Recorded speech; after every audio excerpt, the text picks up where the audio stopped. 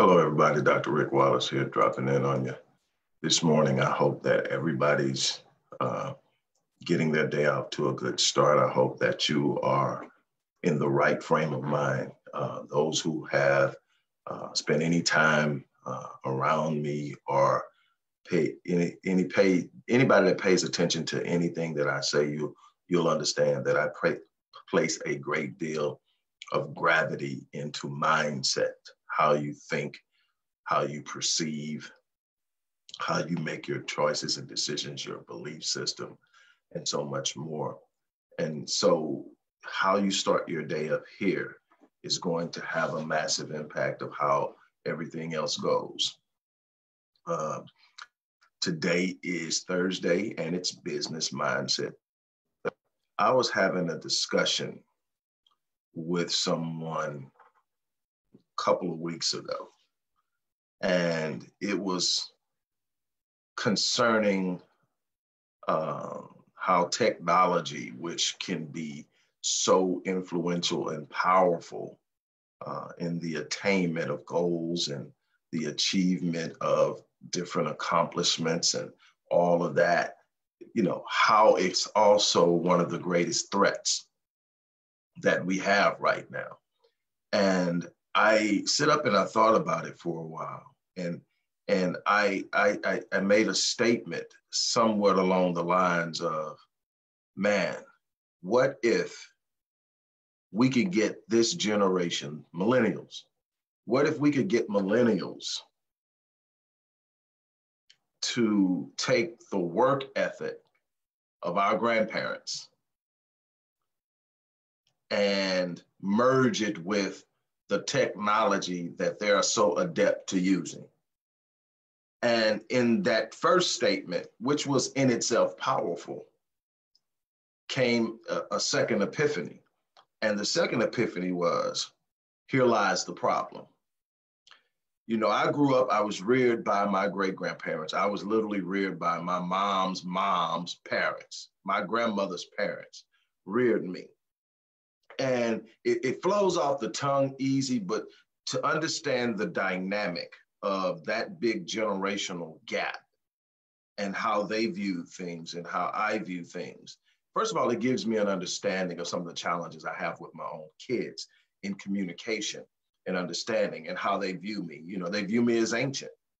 I remember even as a young child in my teens, thinking how old 30 was, how old and out of touch 30 was. And having hit 30, 40, and 50, realizing I'm still learning and I don't have it all, and that, there's so much more to get. It's obviously different, but I understand it because I look at it and I see how I felt with my grandparents, and we're talking great-grandparents. But the one thing I saw was both parents were up before the sun came up. I still have that work ethic. You're not going to get me in the bed. There's an ongoing joke that sleeping in for me is 7 o'clock, and it is. I'm not going to be in the bed after 7. My body won't let me. Now I may get tired later on in the morning and take a quick nap. My body forces me to do that sometime at this age. I'm probably going to be doing some changes to the diet to help with that. But here's the thing. They were up 4:30 in the morning, 5 o'clock in the morning, moving around. Even after my grandfather retired in 1972, when I was 5 years old, he started an entire new life. He started a landscaping business, and he was up every morning. And even when he chilled on that in his 70s, he still was up every morning. And the rule in the house was you could not be in the bed after 7 o'clock, no matter what. Now, what you could do is you could get up, go eat breakfast with the family, do your chores. After everything that needs to be done is done, if you're still sleepy and tired because you had a long day the day before, you can go back and lay down. But you couldn't sleep in. You're going to get up. You're going to get the things you need to get taken care of. And then if you need to take a break or take some rest, you go back and rest. But we're not going to sleep in this house. And that was the rule. And it wasn't even a problem for me because I grew up in it. But I look at the work ethic and they got things done. And so they pass that on to me. You get up, you get the work done. And then, you know, I look at the technology they have now. You know, there's nothing that you can't know. There's nothing that you can't learn. There's nothing that you can't find. Now, obviously, because anybody can post anything on the internet, you got to cipher through and filter through so much stuff that may not be meaningful or maybe not even be true to find the truth. But there's a process for that you can learn and you can teach yourself. It doesn't need a degree to do it. You don't need to go to some fancy school to learn it. It's just process. And there are people that'll teach you the process. There's lists of how the process works online. So everything you need is within your fingertips. Here's what's happened, though. You would think that people coming from a work ethic like that, you got to understand that we come from, even in the most darkest time, the most powerful work ethic.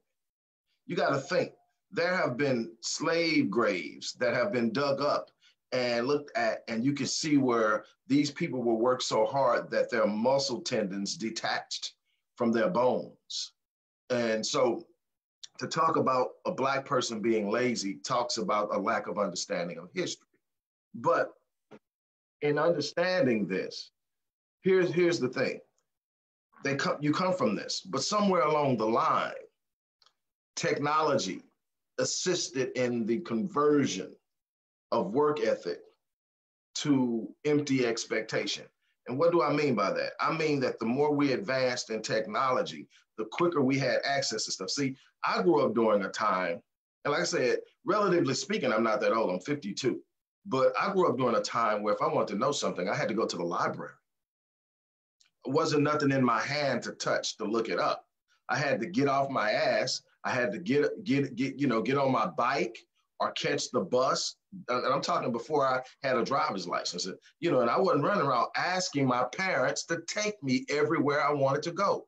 That's something else. It was like if I wanted to get there and it was important to me, I figured it out. I knew they had things to do, and there would be things that I couldn't get to that I would need them for, and I saved those for that. But I sit up, I get up, get on the bike or catch the bus. And the most extensive library in Houston during that time was the downtown library. Catch the bus downtown. During that time, that was easy to do because every bus went through downtown. Downtown was the transfer hub. That's changed. Now we got stations all over the place. So buses don't have to go downtown now, but it did then. So you get on the bus, you go downtown, you go up, and then you got to know the book you're looking for, but there's no way to look the book up on the internet because the internet doesn't exist. So you got to have a way of picking up on things, listening when people talk, writing stuff down, and understand stuff. So you go in, and so now you were researching stuff in the card catalog. The card catalog is things were told you where every book was. So you look up the book, you find the book in the card catalog, and you get the number off the book. And then you go wherever that section and shelf is, and you find the book, and then you check out the book, or you stay there and you read the book and you take notes. I did this all through school, just going to spend a lot of time in libraries, reading and learning. There was a time like early in life where my grandmother knew my passion for reading and knew my passion for wanting to know and understand stuff. At the age of 5, she brought the entire Encyclopedia Britannica. Many of you have heard the story before. Brought the entire Encyclopedia Britannica and had it shipped. That's when door-to-door salesmen were like a dime a dozen. Every time you look at somebody's knocking on your door to sell you something. They were selling milk. They were delivering linens and towels. They were selling vacuum cleaners. They were selling encyclopedias. And it's just every now and then somebody's knocking on the door to sell you something. Well, she knew my passion, and she stood up and she reached inside of her bosom where she kept her stash, and she paid in cash. But that's it. I remember when it arrived, my grandfather got down and put the little stand that came with it together and shelved all those books. From the age of 5 to the age of 10, I read them all, every last one of them. And then I became this little quoting machine of facts that drove people crazy. I still drive people crazy at times because I talk a lot. I've calmed down a lot, but very loquacious as a kid. But what I'm trying to get at is there was a yearning to learn and not learn empty stuff. I want to learn stuff that had value. I want to learn stuff that people who didn't live where I lived, but lived in places I wanted to live, knew that I didn't know. Why do they do this way? Why is it important to do something like this instead of like this?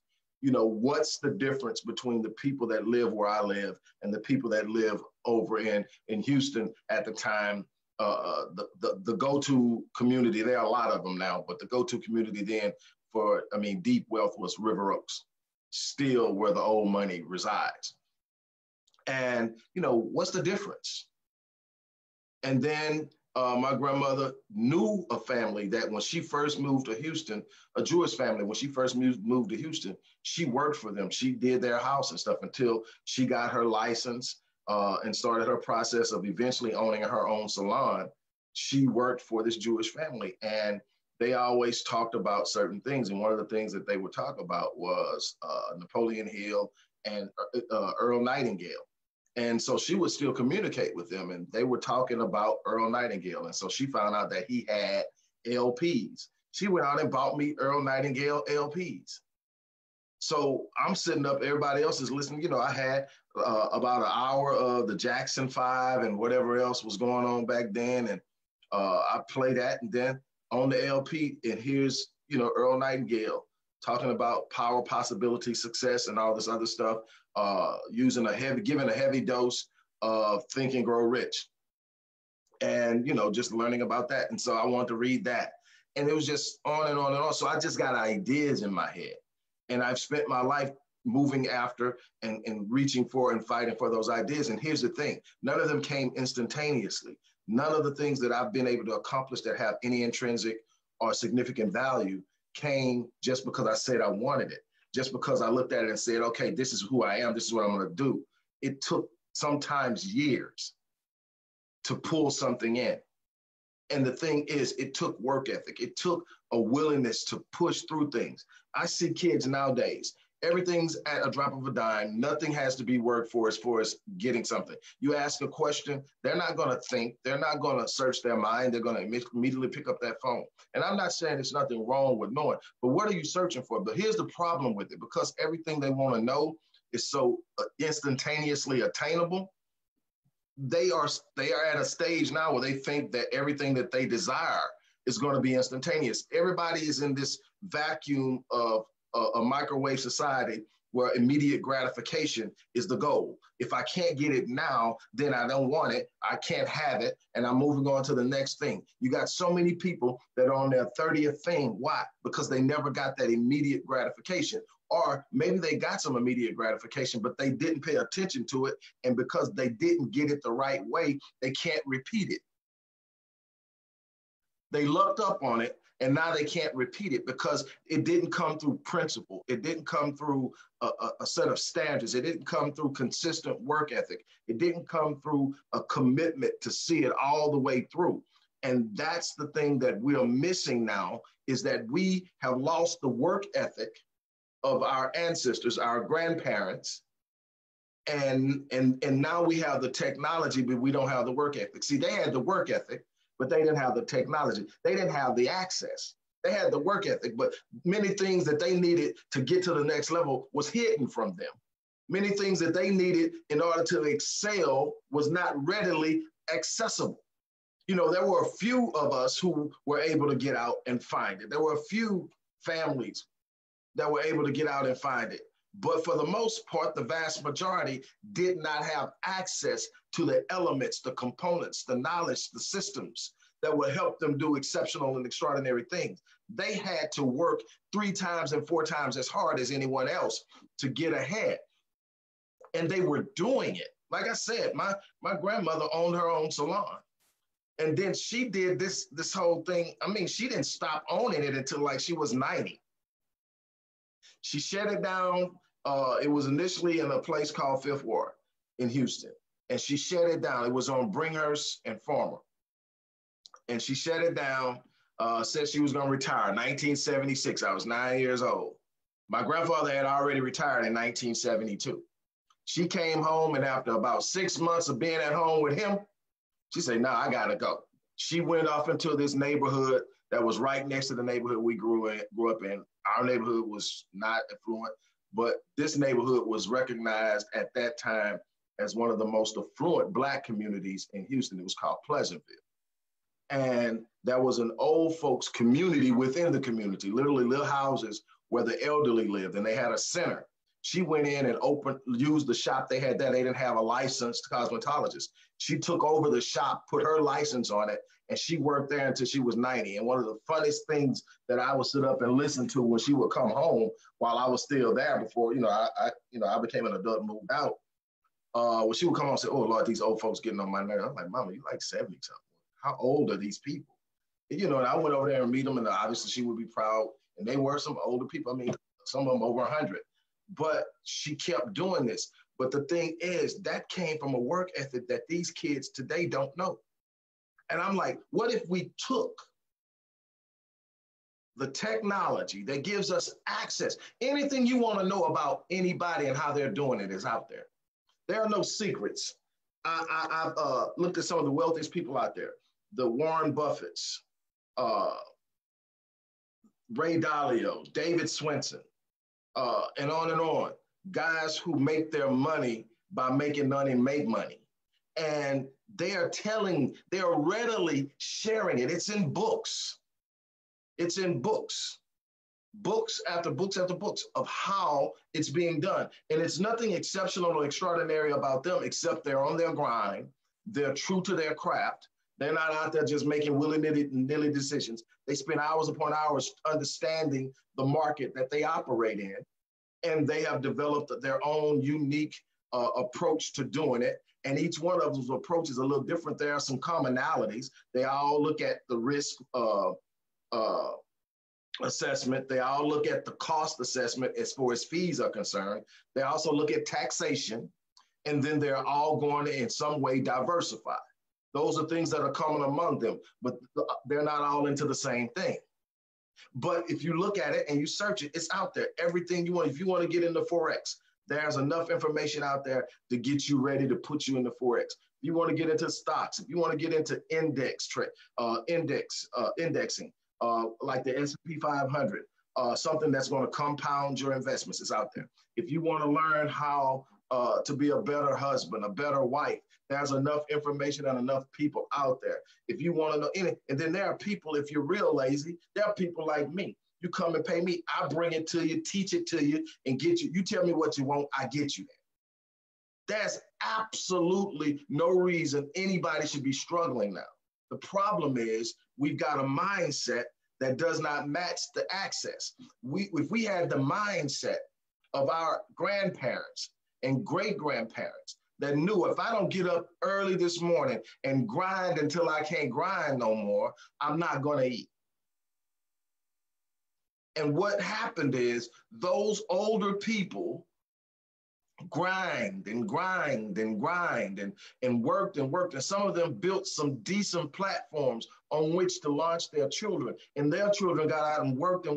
And then they set up, and what happened is it got a little easier. And then technology became a little more advanced. And what happened is we produced a lazy generation. They just want to sit around and look at screens. They want to sit around and play games on screens. They want to sit around and play music from screens. They want to sit around and look up stuff and share stuff from screens. They want to be on Snapchat and Instagram, watching people present stuff on screens, and never ever thinking that there's the power within the screen to give them a life that they never dreamed of, because they don't have the work ethic or the drive of the ancestors, of those who came before them. They don't have the, if we could just find a way to take the work ethic of our parents and grandparents and merge it into this world of rapidly evolving technology, and do it with a specific mindset that there's something we're going to accomplish with this technology. The possibilities are endless. They are literally endless. But what are we doing?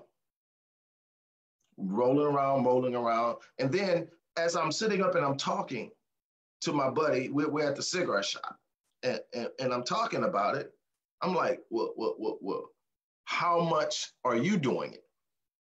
And I said, and I'm looking at it, and I'm doing it more than the average person. But have you done it with a mindset of how you're thinking about it now? Yes, you're up at 4:30 every morning, 5 o'clock every morning. Yes, you're seeing the kids off and you're getting ready and you're doing everything, and you've done some things. You've gone through a process of losing and having to recover, and you've done great at recovering. You're not back yet, but you've done great at recovering, and you're still progressing. But could you be doing more? Are you optimizing the technology? And so here's what I'm going to leave you with. You've got to have a mindset. You got to have a mindset to grind. And when I say grind, I don't mean kill yourself. I mean have balance, but be seriously committed to putting in some work. Be committed to going the distance. Be committed to having to overcome some setbacks, some delays, some frustrations, some disappointments. Be committed to having to push past some people who simply are not going to like you because you are moving. Be committed to rising to the next level every time you hit a platform. Your job isn't to get to a place of comfort and chill. Your job is to hit these platforms, raise your hands in victory, and then set your eyes on the next platform and climb and grind and fight and push. And now you've got the opportunity to do that on rapid, because you've got technology that your forefathers, your ancestors, your parents did not have. We've got to look at what's in front of us. Literally, no nation now that has internet, unlimited internet, has borders. I do business outside the US and been doing it for years. There's so much you can get into. There's businesses you can get into with hardly no startup overhead. You can literally sell products that have already been created, have them drop shipped from the manufacturer, wherever that is, directly to the customer you sell it to. And you can do that with a site that you can create for free. And then while doing that, you can study and understand how to promote it. It's so many videos on there on how to promote it, how to get organic traffic, how to get paid traffic, how to build long-term relationships, how to engage in customer engagement so that you build relationships with your target market. All of that stuff is out there. I'll give you a prime example. Anybody that's been on the internet for the last 10 years, let's just talk about the last 10 years. And you've been anyway interested in some kind of e-commerce, some kind of business you do online. And even now, brick and mortar stores have learned that in order to survive, you have to have an online presence. Even if people walk into your store to get what you offer, you still need to have an online presence. Why? Because 85% of people, when getting ready to make a first purchase of any type, are going to go online to research the best place to get it and the best product. So you need an online presence. And then if you meet somebody and they've already decided they want to work with you, and they say, but I'm going to go check them out. And if they search you and they can't find you, you're going to lose some of that business. So you still need an online presence. But anybody that's been around for at least 10 years on the internet and been interested in any type of e-commerce, having a site and making your site searchable, you've heard the term SEO and all the other terms that go with it. Have you noticed that right now you still hear it, but you don't hear it at the level you used to hear it at? It's not pushed and sold by service providers the way it used to be, that it's either dumped into other programs, or for the most part, people have kind of picked up on it. Why? Because it was available. And those who really wanted to learn about it learned about keyword density, long tail keywords, header placements, where to place your keywords, keyword stuffing. All of these different things that are part of that conversation that had such a big force in creating organic traffic, meaning traffic you didn't pay for. People were searching for something and your name popped up in their search. That kind of thing comes from SEO, search engine optimization. Now it's so natural and so people know so much about it. Almost anybody that's in the business can have an educated conversation, a knowledgeable, educated conversation about it because it was there. It was that you're able to go out and get it. And you can do that with anything. There's absolutely nothing that you want to do that you can't do. Is it a process? Yes. Now I came up doing it. I decided to do this thing back in 2000. New internet, new, not everybody had a computer. Smartphones hadn't hit yet. That's when the Nextel chirp thing was still going on. But I had to go out and bump my head a lot because that's back when they had a bunch of one button, one button push, one click, one push, and everything is gonna work for you. And you go by it and you click it and nothing happened. I went through all that, but what I did is I learned from my mistakes. And I went through it. And then when I found people who knew something and I kind of checked them out and listened to them for a while and realized I think they really know something, I went and said, okay, I need you to shorten my learning curve, how much you charge. And I paid for it. But a lot of it I had to get on my own. And now I share that with businesses. I share that with individuals. And it's a part of the services I offer. I cut the curve. I shorten the curve. But the thing is, it's out there for the person who doesn't want, I tell people all the time, that you have that, why you don't share it? I said, because it took time. I invested parts of my life into learning this and that's valuable and I'm going to use it. Now, here's the thing is, well, I don't want to pay for it. You don't have to pay for it. That's the beautiful thing. I tell people all the time, you don't have to pay for it, but you're going to have to go out there and get it. Now, if you want to do that, hey, there's a value in going out and getting it and learning it on your own and finding it. There's a sense of accomplishment in doing that, but there's nothing wrong with sitting up and saying, I want to cut the curve. This dude knows I'm going to pay him. I do it. I still do it. I don't know everything. And if I want to shorten the curve, I get with the people who are at the apex of the game and say, okay, what are you doing? And I never go in thinking somebody's going to say, hey, man, I got you. Come on, no charge. Now, there are times that I come in and people recognize that I have something they want and we barter. But that's what I'm saying. You got to be hungry enough to put it all in. We've got a whole generation that if they push the button and it don't pop up, they done. What if we merged this technology with yesterday's work ethic? What could be possible? You got a library on your phone. You have the encyclopedia in totality on your phone. You have the advice of thousands of experts in any field you can imagine on your phone. What are we going to do with this information? Stop expecting instant gratification. It rarely comes with intrinsic value, anything of intrinsic value, anything of a significant value. It simply is a feel-good moment. You want something solid. You want something valuable. You're going to have to put in some work. You're going to have to experience some setbacks. You're going to have to go through some delays and disappointments. That's a part of the process. You got to be committed to go the distance. And on that note, I'm going to check off of here. But I had to drop in this moment, this morning, and share this with you. I hope that it encourages you. I hope that you get something from it. I hope that you take it and just think about it for a while. You can never replace work ethic with technology. But what you can do is you can take the work ethic and use the technology to put your efforts on steroids. On that note, as I always say, I'm going to live my life on full so that when I die on E. I'm challenging you to do the same thing. And on that note, I'm out of here. You guys have an unbelievable remainder of your day.